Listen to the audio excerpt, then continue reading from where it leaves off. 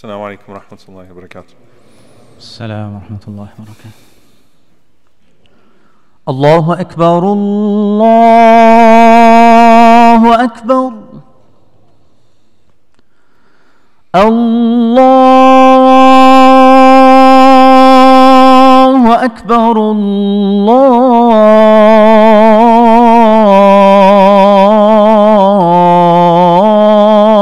الله أكبر. أشهد أن لا إله إلا الله.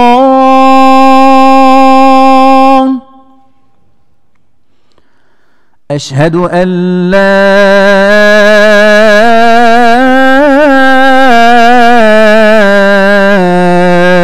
إله إلا الله.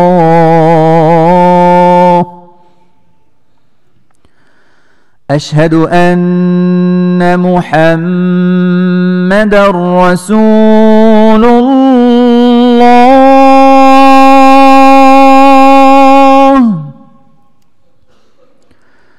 أشهد أن محمدًا رسول الله.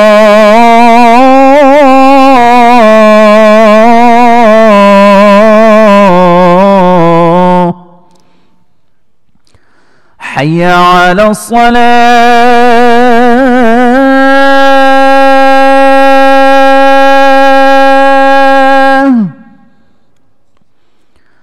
حي على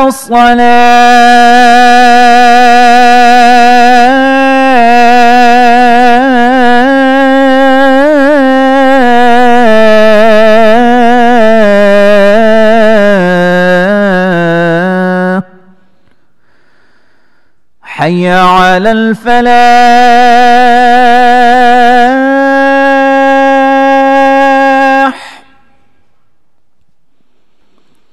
حي على الفلاح.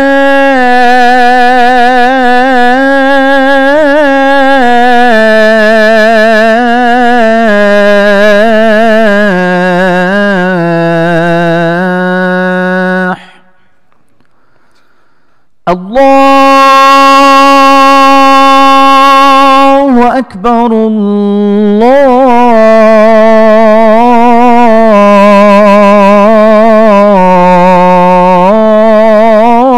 الله أكبر. لا إله إلا الله.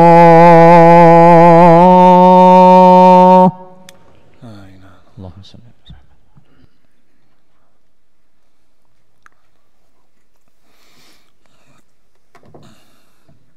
بسم الله الرحمن الرحيم. إن الحمد لله نحمده ونستعينه ونستغفره ونستهديه ونؤمن به ونتوكل عليه ونعوذ بالله العظيم من شرور أنفسنا ومن سيئات أعمالنا. من يهدي الله تعالى فلا مضل له ومن يضلل فلا هادي له. وأشهد أن لا إله إلا الله وحده لا شريك له، له الملك وله الحمد، يحيي ويميت وهو حي لا يموت، بيده الخير وهو على كل شيء قدير. وأشهد أن محمدا عبده ورسوله وصفيه وخليله، أدى الأمانة وبلغ الرسالة ونصح للأمة وكشف الغمة، وتركنا على المحجة البيضاء ليلها كنهارها لا يزيغ عنها إلا هالك، فعليه أفضل الصلاة وأتم التسليم، وعلى آله وصحبه ومن استنى بسنته إلى يوم الدين. اللهم اجعلنا منهم ومن الذين آمنوا وعملوا الصالحات وتواصوا بالحق وتواصوا بالصبر، آمين يا رب العالمين. وأوصيكم ونفسي بتقوى الله، وقد أمرنا بالحق وقال تعالى: يا أيها الذين آمنوا اتقوا الله حق تقاته ولا تموتن إلا وأنتم مسلمون. يا أيها الناس اتقوا ربكم الذي خلقكم من نفس واحدة وخلق منها زوجها وبث منهما رجالا كثيرا ونساء، واتقوا الله الذي تساءلون به والأرحام إن الله كان عليكم رقيبا. يا أيها الذين آمنوا اتقوا الله وقولوا قولا سديدا يصلح لكم أعمالكم ويغفر لكم ذنوبكم، ومن يطع الله ورسوله فقد فاز فوزا عظيما. ثم أما بعد. We begin by praising Allah subhanahu wa ta'ala, by bearing witness that none has the right to be worshipped or unconditionally obeyed except for Him. And we bear witness that Muhammad sallallahu alaihi wasallam is His final messenger. We ask Allah to send His peace and blessings upon Him, the prophets and messengers that came before Him, His family and His companions that served alongside of Him, and those that follow in their blessed example until the Day of Judgment, and we ask Allah to make us amongst them. Allahumma ameen. Dear brothers and sisters, as you look throughout history and you look to those that were able to change the course of history and to influence change, a lot of times you look at the hero up front or you look at the villain up front, but you don't pay much attention to all of the elements that work behind the scenes. And sometimes those elements behind the scenes are intensely good and sometimes they're intensely evil, but nonetheless they have the ability to change the course of history for good or for bad. And Allah Azza wa Jal has put in us as human beings the potential to bring about enormous change, be it for good or be it for evil. And it's very powerful that when Adam alayhi salam, the Prophet ﷺ described to us that moment when Adam alayhi salam's descendants were put in front of him and he noticed that bright shining light in Dawood alayhi salam. That one man that just shone, that stood out to him. And Adam alayhi salam saw the benefit that he would bring, not just his worship, but that Dawood alayhi salam would bring in terms of establishing on this earth that which was righteous and institutionalizing khair, institutionalizing good with the kingdom that Allah subhanahu wa ta'ala would give him. And Adam alayhi salam even dedicating or donating a few decades of his life to Dawood alayhi salam because he was so touched and so inspired by what would come out of his descendants, that one person shone. And then there's also the capacity of one person to influence in an evil way. Sometimes that person is representative of an evil current in society that's going untreated. So sometimes that person is a manifestation of an untreated sickness in society, right? And that could be the president, that could be an influential spokesperson for some, for some political lobby or organization or group. That could be an influencer in sports and culture, but that they are representatives of something that is far more evil in society. And that sickness has to get treated. But one thing is for sure, what we learn in the narration is that one person can light a community on fire or could allow that community to become torch bearers for communities that are around it and communities that will follow. It can often be just that one person. On one hand, al-fitnatu na'ima, la'na Allahu man ayqadhaha. Fitna is always asleep in a community. The possibility of disunity, the possibility of dissension, the possibility of things erupting is always a risk that even the community of the Prophet, peace be upon him, the most ideal community that ever existed, had to deal with. In their situation, the Prophet ﷺ had to deal with Abdullah bin Ubay bin Salul, one man who could embroil the community of the Prophet ﷺ in controversy and could hinder the ability of that prophetic community to move forward. If you were to look at the progress that was made from the community of the Prophet ﷺ during Hadithatul Ifk, during the slander of Aisha radiallahu anha, and the things that Abdullah bin Ubay bin Salul pushed for, started a trend, started a current with in society, then surely a community that was so important, not just to its own world, but to the world after it as well, surely that community would be paralyzed and struck because of that one fitna inside that stopped it from being able to give to the world as Allah subhanahu wa ta'ala tasked it to do. It took one person. One person starts to say some things, one person starts to pass a current, and the entire community is paralyzed of khair, paralyzed of its goodness. That's why Ali ibn Abi Talib radiallahu ta'ala anhu said, يَعْمَلُ النَّمَّامُ فِي سَاعَةٍ فِتْنَةَ أَشْهُرٍ. He said, radiallahu ta'ala anhu, that a namam, a person who slanders, and namima is of two types. Namima is slander, but namima is also quoting people's words to each other, forwarding an email, saying that, this person said this about you, and this person said this about you, and that person said this about you, forwarding one email, forwarding a text, passing words, stirring dispute with the truth, but with the intention of falsehood. With the truth. They're not telling any lies. They're truthful when they go and say, this person said this about you, that person said this about you. They're not lying. But it embroils the community. Ali radiallahu anhu said that in 1 hour, they cause a fitna that takes months to put out.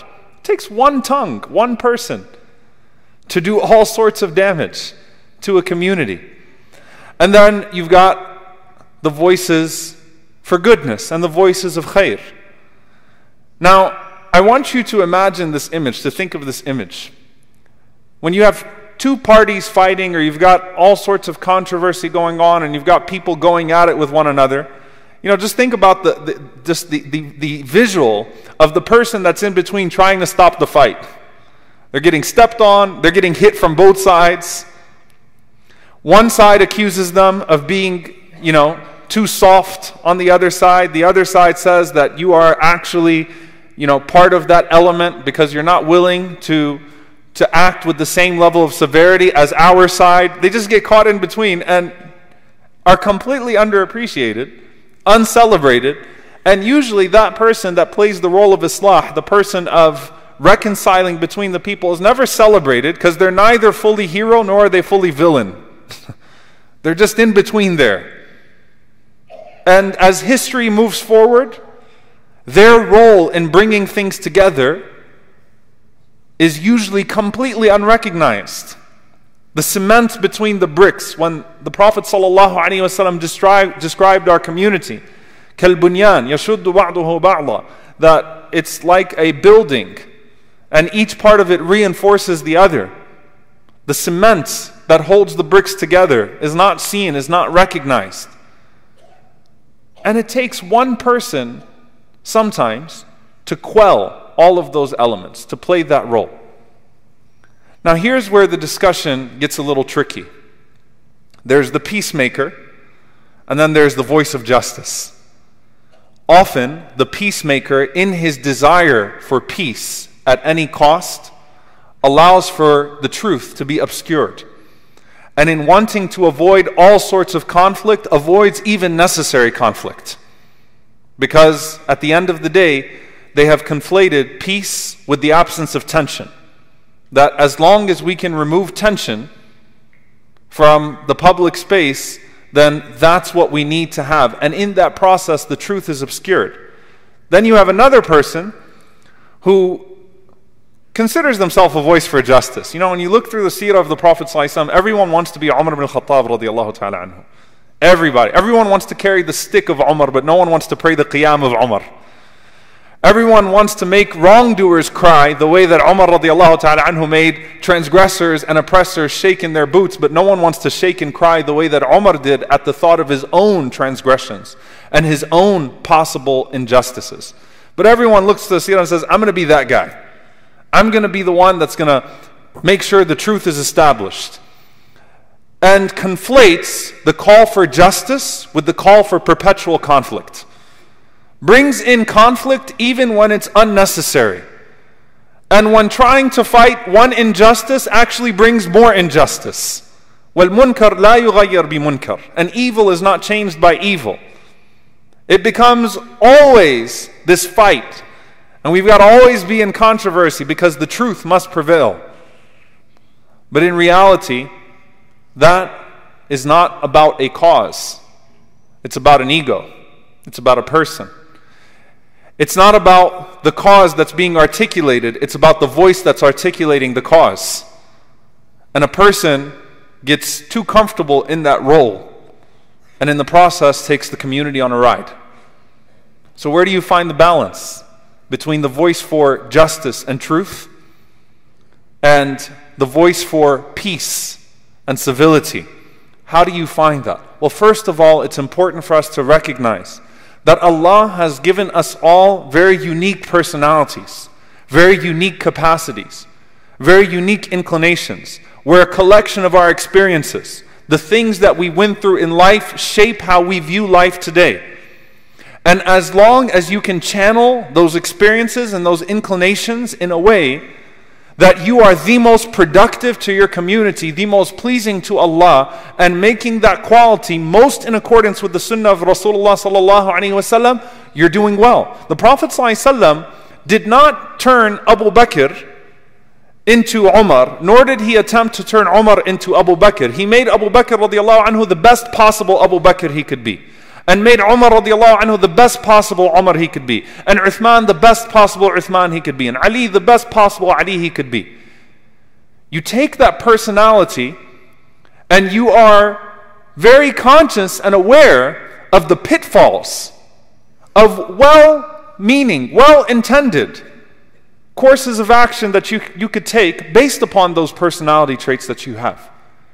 So yes, some people are going to inherently be more devoted to the justice of the situation than the peace of it. And some people will be more devoted to the peace rather than the element of justice and actually solving the underlying causes of a situation.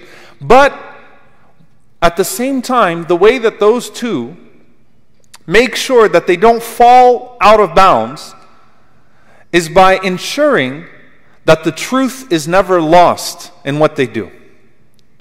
The truth is not lost in the loudness of the voice for justice, and the truth is not lost in the quiet of that voice for peace. The truth does not get obscured. And if you look at the Prophet ﷺ and how he was able to walk that fine line, it's beautiful. 2 incidents before he received prophethood, ﷺ. He knew when to employ both. The Prophet ﷺ was the youngest member to participate in Hilf al-Fudul, in the coalition of virtue that would ensure that no person is taken advantage of on the basis of having a lower status in society. It was the injustice of one man to another man that didn't belong to the tribe of the Prophet ﷺ that drove the Prophet ﷺ and others to take a pledge, to take a pact. Now, that was a good tension that was forced. That was a good tension that was forced, because status quo was unacceptable, because the weak were constantly exploited. Those that did not belong to the more powerful tribes had no protection whatsoever. So when that one man raised his voice and wrote a poem about Mecca and embarrassed and humiliated those tribes that were masquerading as noble tribes for the way that they were failing to protect the weak amongst them, it forced a societal change. And the Prophet ﷺ responded to that call. And he said that if I was to be called to it even after becoming a prophet, I would still respond to that call. I would always come to that table. If it's going to protect one element of the vulnerable, I will come to that table. Even if it's believers, not believers, whoever it is, even as the Prophet of Allah, I will come to that table for that specific cause. But you know what? There's another element. So the Prophet ﷺ there responded to the tension and participated in a productive way in making sure that that healthy conflict led to a healthy resolution. We're not going to brush our problems under the rug again. We're going to come up with healthy solutions to this healthy conflict, because if we don't, then the problems will only perpetuate. So we've got to do something about it. The Prophet ﷺ moved forward. In another situation, the situation of the placing of the black stone, Al-Hajar al-Aswad, in the place of the Kaaba, where it was in the Kaaba.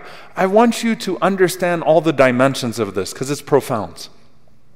You have a bunch of tribes and they're hesitant as to who will put the black stone in the corner of the Kaaba, which at that time is occupied by idols, inside out, hundreds of idols. And one element of that idolatry is the self-worship that those tribes had, that, well, which one of us is going to be the one that's going to put the stone forward? It's silly. It represents something lower about that society, that's even a thing. That I can't even trust the other tribe to pick up the stone and put it in the corner of the Kaaba, because that's going to somehow give them leverage over my tribe. So they made the decision that whoever walks through the door next, that's the person that's going to do it. The Prophet ﷺ walked in. They said, Al-Amin, Radina. The trustworthy one has come. Radina. We are satisfied. When they said, the Prophet ﷺ, the trustworthy one has come, What were they implicitly admitting about each other? That they knew that none of them could trust one another, that none of them felt safe with one another, that they knew that every one of them had the agenda of superiority of tribes. So actually some of the ulama of seerah say that's the first time the Prophet ﷺ was called Al-Amin. The first time they actually used that nickname of the trustworthy. Al-Amin Radina, we're all pleased with him because we know he has no agenda. His agenda is the goodness of our community, the goodness of our society. That's a beautiful testimony of those people to the Prophet ﷺ. The irony is that one day the Prophet ﷺ will walk in that Kaaba and break stones. One day he will take down all their idols. But what is the moment called to? The Prophet ﷺ wants to address a specific ill. They say, Al-Amin Radina. What's the solution of the Prophet ﷺ? He takes his own cloak, puts it on the ground, says, put the stone on the ground, and let a representative of each tribe carry that cloak, and then place the stone together. The hikmah, the wisdom of the Prophet ﷺ in that moment.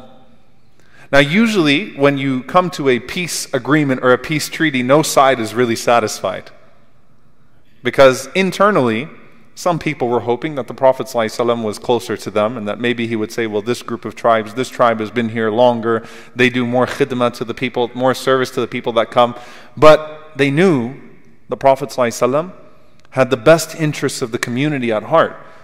Now the Prophet ﷺ could have taken that moment to say, what's wrong with you people in the first place, fighting over who's going to put the stone? But he recognized the moment, that at that moment, the best thing to do was islah, was to bring people together, was to show people that it was possible to compromise amongst their tribes. And continue what he was really moving towards of tawheed, of monotheism and its implications, which would be the eventual fall of all of those other 360 stones that were in and out the Kaaba. But there was a moment there. It took one man to solve a potential conflict that would have embroiled the Arabs for decades. That hikmah of the Prophet ﷺ, that wisdom of the Prophet ﷺ in those moments. Now, when the Prophet ﷺ did that, there probably would have been some younger people within some of those tribes that were looking at the Prophet ﷺ like, I can't believe he did that. Why couldn't he have done this? And why couldn't he have done that? But eventually, it was their voices that became irrelevant. At those moments, the voices would have been the loudest. Eventually, their voices became irrelevant, and the Prophet ﷺ spared the Arabs of a major conflict. Let's get to that personality trait for a moment. The person who is always looking for the interests of the community and is trying to build, wants to be that cement. When people fall apart, people know that's a person of islah, that's a person who will reconcile between people. That's a person that will come together, that will put his own feelings, his own agendas on the side, his own interests on the side, his own name on the side, and will do what they can to sit people together and to move forward without losing the cause, because that's the pitfall of that personality as well. Inna Allah yuhibbul muqsitin.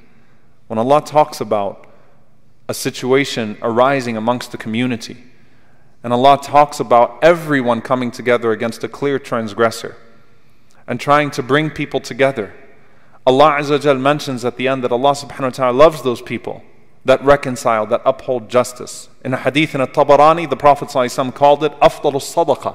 The greatest charity to a community is islah, is to reconcile between people, is to bring people together. In a hadith in Ahmad, the Prophet ﷺ called afdalul ibadah, the greatest of worship, is to bring the people together, to build amongst the people, to let that community experience its full productivity, even though you won't be celebrated for it. Because it's not about you. It's about something greater than you and greater than the two parties that are fighting as well. It's not about you. And you immediately should think in that capacity when things go down. How do I fix the situation without losing the core of it? Without losing the underlying issue? How do I move this community forward in the most productive way? So I want to give you all an example, by the way. When we look through the history, the Prophet ﷺ called Al-Hasan wal-Husayn, may Allah be pleased with them, and their father and their mother and their grandfather. The Prophet ﷺ and their grandmother. The Prophet ﷺ called them Sayyida Shabab Ahl al-Jannah, the chiefs, the masters of the youth of paradise. When we enter into Al-Jannah, may Allah subhanahu wa ta'ala make us amongst them. Allahumma ameen. When you enter into Jannah, the chiefs, the leaders of the youth of paradise will be Al-Hasan wal-Husayn. May Allah be pleased with them. Now Al-Husayn radiallahu ta'ala anhu, we know his sacrifice. We know the call for justice, the way that Husayn radiallahu ta'ala anhu was driven to be a voice for truth in the face of a situation where there were clear injustices and oppression. And the Sahaba that did not want Al-Husayn radiallahu anhu to go forward did not disagree with his cause, admired his passion, but were worried about him. And were worried about whether or not Al-Husayn radiallahu anhu would have the necessary support as he was calling out that injustice as he saw it, and if he would be able to achieve his goals. No one could question that man's heart, his passion, what the blood of the Prophet ﷺ in him, and that capacity that drove him to fight against dhulm. And he should be acknowledged and respected and celebrated and loved for that. We don't diminish Al-Husayn radiallahu ta'ala anhu. But do you hear about Al-Hasan radiallahu ta'ala anhu as well? Not really. What he did is not as celebrated, is not, and again, I'm going to say this again, do not diminish Al-Husayn radiallahu anhu with what I'm about to say about Al-Hasan radiallahu anhu. Al-Hasan, the other of the two masters of the people of Jannah, the youth of Jannah. You think of Al-Hasan radiallahu anhu in history, most people cannot name the remarkable incidents of Al-Hasan radiallahu anhu or what he contributed to Islamic history and what he was able to do for society. But the Prophet sallallahu alaihi wasallam was giving a khutbah in Jum'ah, and Al-Hasan radiallahu ta'ala anhu walked in. And the Prophet ﷺ, in the midst of his khutbah, he looked at the people, then he looked at Al-Hasan, then he looked at the people, then he looked at Al-Hasan again. And he said about Al-Hasan radiallahu anhu, in ibni hadha sayyid. This son of mine is a master, he's a leader. This son of mine is a leader. وَلَعَلَّ اللَّهَ أَن يُصْلِحَ بِهِ فِئَتَانْ عَظِيمَتَيْنْ مِنَ الْمُسْلِمِينَ. It may be that through him, Allah will reconcile two great armies from amongst the Muslims. Allah will bring people together through this son of mine, this descendant of mine, this leader, Al-Hasan radiallahu ta'ala anhu. What did Al-Hasan do? Al-Hasan radiallahu ta'ala anhu, when the Khilafah of Ali radiallahu anhu transferred to him, Al-Hasan made peace. Al-Hasan radiallahu ta'ala anhu made peace between those two armies, the army of Ali, which was left over, and the army of Muawiyah. And in the process of going to the table, yes, Al-Hasan had radiallahu anhu followers that loved him and that did not want him to do that. That, like those who told Al-Husayn radiallahu anhu that we will be behind you and we will fight, told Al-Hasan radiallahu anhu, if you decide to fight, we will fight behind you. But he saw the interest of the community different. And he had the most to lose by doing so. He is the Khalifa, giving up his Khilafah, giving up his leadership, choosing to go anonymous instead, politically anonymous instead. Al-Hasan radiallahu anhu became politically anonymous after that moment, when he hands over the Khilafah as part of a bigger treaty. And you know what that ushered in? The years of the golden age of the Ummah. The Muslim Ummah was able to focus on growth because it wasn't embroiled in fitna. Now most people, when we look back, will see Islah and we'll see what, Al-Hasan radiallahu anhu will not get the praise of Al-Husayn radiallahu anhu. Al-Hasan was the hand of peace. Husayn was the voice of justice. May Allah be pleased with them both. They both had a crucial role to play. But the Prophet sallallahu alaihi wasallam wanted the community to particularly take note in that moment of what Al-Hasan radiallahu ta'ala anhu would do. He didn't obscure the truth in the process. In fact, he tried to protect it. He did what he thought would protect it best. He moved the community forward in the way he thought best. And he was driven by the same thing that drove Al-Husayn, which was Allah and His Messenger sallallahu alaihi wasallam and the benefit and the continuity of the community. They're both driven by the same motive, not by ego, not by themselves. Al-Husayn radiallahu anhu did not want the praise of the people.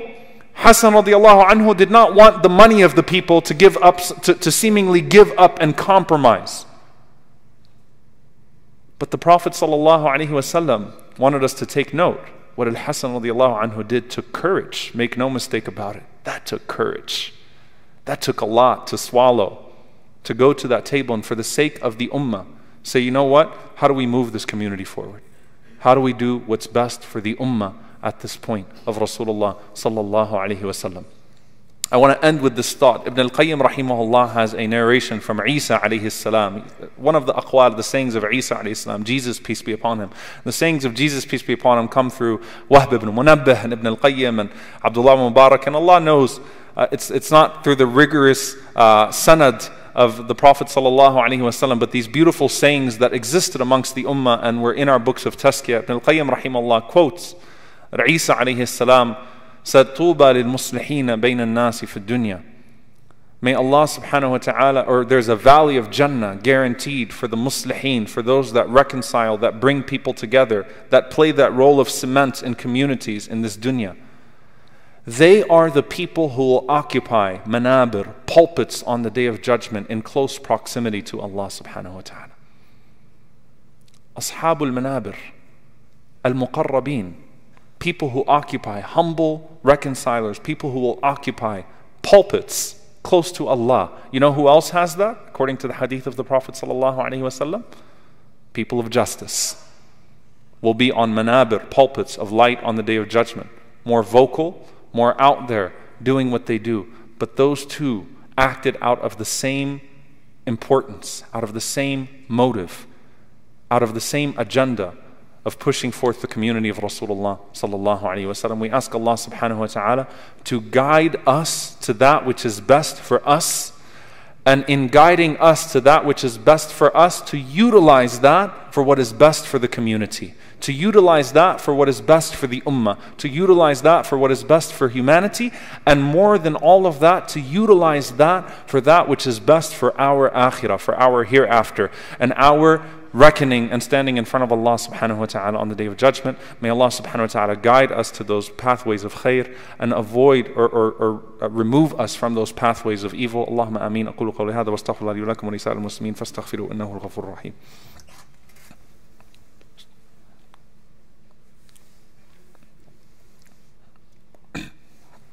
الحمد لله رب العالمين والصلاة والسلام على رسوله الكريم وعلى آله وصحبه وسلم تسليما كثيرا. اللهم اغفر للمؤمنين والمؤمنات والمسلمين والمسلمات الأحياء منهم والأموات إنك سميع قريب مجيب الدعوات. اللهم اغفر لنا وارحمنا واعف عنا ولا تعذبنا. ربنا ظلمنا أنفسنا وإن لم تغفر لنا وترحمنا لنكونن من الخاسرين. اللهم إنك عفو كريم تحب العفو فاعف عنا. اللهم اغفر لوالدينا رب ارحمهما كما ربونا صغارا. ربنا هب لنا من أزواجنا وذرياتنا قرة أعين وجعلنا للمتقين إماما. اللهم انصر المستضعفين في مشارق الأرض ومغاربها. اللهم أصلح أحوال إخواننا المنكوبين في كل مكان. اللهم أعز الإسلام والمسلمين وأذل الشرك والكاذبين ودمر أعداء الدين. اللهم أهلك الظالمين بالظالمين وأخرجنا وإخواننا من بينهم سالمين. عباد الله، أن الله يأمر بالعدل والإحسان وإيتاء ذي القربى وينهى عن الفحشاء والمنكر والبغي يعظكم لعلكم تذكرون. فاذكروا الله يذكركم واشكروه على النعماء يزد لكم ولذكر الله أكبر والله يعلم ما تصنعون. وأقم الصلاة.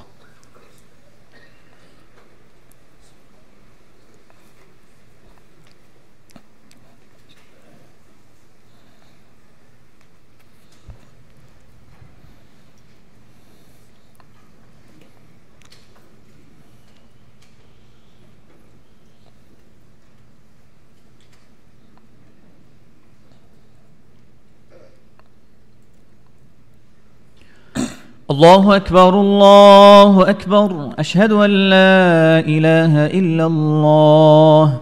أشهد أن محمد رسول الله. حي على الصلاة حي على الفلاح. قد قامت الصلاة قد قامت الصلاة. الله أكبر الله أكبر. لا إله إلا الله. Staqimu. Please make sure your lines are straight and there are no gaps between you. Allahu Akbar.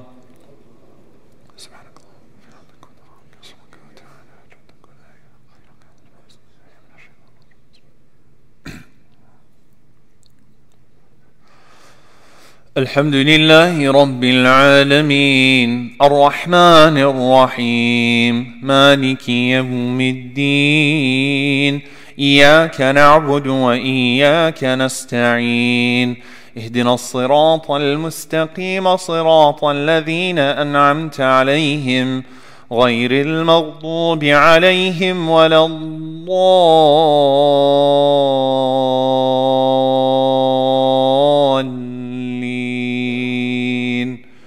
آمين.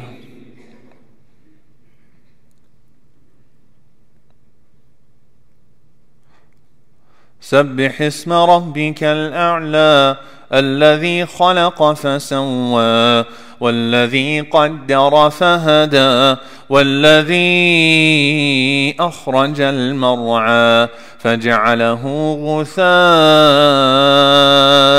أحوى سنقرئك فلا تنسى إلا ما شاء الله إنه يعلم الجهر وما يخفى ونيسرك لليسرى فذكر إن نفعت الذكرى سيذكر من يخشى ويتجنبها الأشقى الذي يصلى النار الكبرى ثم لا يموت فيها ولا يحيا قد أفلح من تزكى وذكر اسم ربه فصلى بل تؤثرون الحياة الدنيا والآخرة خير وأبقى إن هذا لفي الصحف الأولى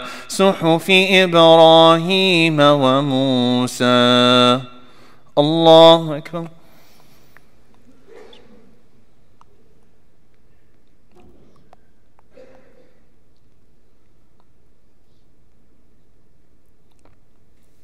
سمع الله لمن حمده. الله أكبر.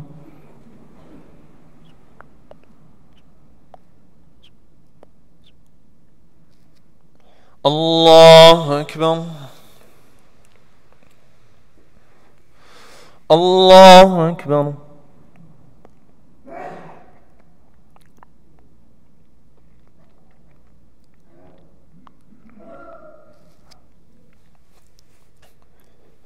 الله أكبر. الحمد لله رب العالمين الرحمن الرحيم مالك يوم الدين إياك نعبد وإياك نستعين اهدنا الصراط المستقيم صراط الذين أنعمت عليهم غير المغضوب عليهم ولا الضالين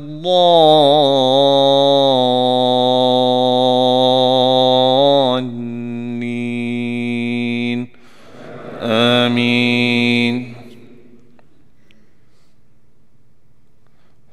إنا أعطيناك الكوثر فصل لربك وانحر إن شانئك هو الأبتر.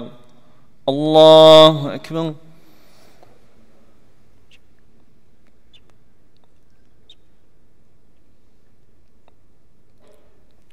سمع الله لمن حمده. الله أكبر.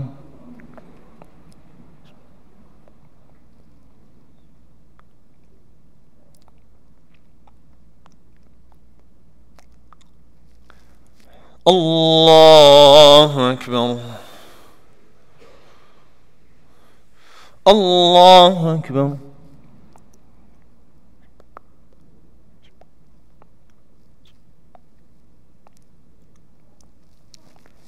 الله أكبر.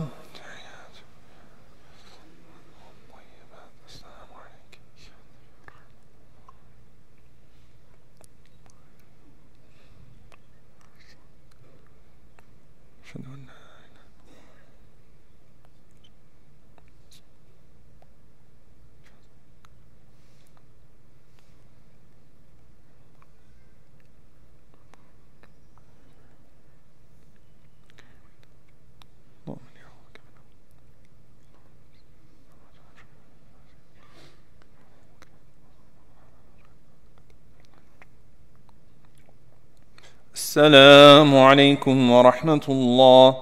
السلام عليكم ورحمة الله. استغفر الله استغفر الله استغفر الله. Assalamu alaikum wa rahmatullahi wa barakatuh. Dear brothers and sisters, inshallah tomorrow evening we will be having our second annual banquet for Yaqeen Institute for Islamic Research. We'll be joined inshallah ta'ala by Dr. Jonathan Brown, who's a professor at Georgetown as well as director of research at Yaqeen, Sister Dalia Mujahid, and Brother Bashir Jones, City Councilman Bashir Jones. This was the only person, subhanAllah, we're talking about the wave of Muslim candidates around the country. This man, as he became the first Muslim in the history of City Council in Cleveland, actually did takbir, and the people shouted Allahu Akbar. And you can think about how beautiful that is in terms of the confidence that that required. And inshallah ta'ala, tomorrow we'll be talking about what it means to make principled progress as a community. And it will be an event, inshallah ta'ala, where we can really come together and hear ideas from three very different, unique perspectives about what it means to make progress with our full identity, and each one of us finding that pathway to khair. So last year, I gave the last khutbah at Epic before our banquet, and we sold out before the khutbah was over. We had 4 seats left. This year, alhamdulillah, we have about 50 seats left from what I understand. So please do go ahead and purchase your tickets, inshallah ta'ala, and be a part of it tomorrow, inshallah. You can see the flyers outside, or you can just go to yaqeeninstitute.org and purchase your tickets. But we'd really like to see the Epic community come in epic fashion, inshallah. Jazakumullah khair.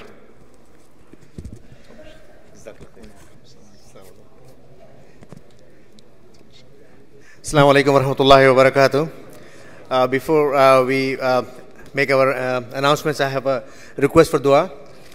I think we all know Brother Absar. We just found out that his dad is very sick. He's diagnosed with cancer. And inshallah, his surgery is Monday. So I would like to request the entire community to please remember him in your dua to have a successful surgery and complete shifa for him, inshallah ta'ala. Also, Brother Fahim, that you might know that he was in our community. His father passed away in New Mexico. His father-in-law has also passed away last month. So please remember all those who have left this world and who are sick. Jazakallah khair. When you're leaving, please donate to the Masjid for the operation. As Sheikh Omar Sulaiman, Jazakallah khair, for the very intellectual, inspiring khutbah. Inshallah, we'll see him inshallah tomorrow. We have the opportunity to hear him again. And the fundraising, please support the cause for the Yaqeen institution. As well as we have ICNA Muslim Day, November 17th, I believe next Saturday. So please, this is here in South Fork Ranch. Please support the event. Jazakallah khair. Assalamu alaikum wa rahmatullahi wa barakatuh.